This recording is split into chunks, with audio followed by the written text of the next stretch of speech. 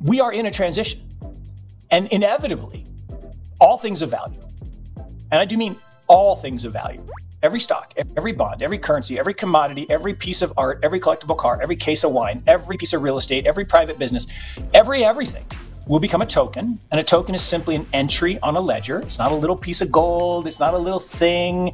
It's an entry on an immutable, encrypted ledger, a blockchain. Those will hold, store, and transact all value without trusted third parties. We replace trust with truth.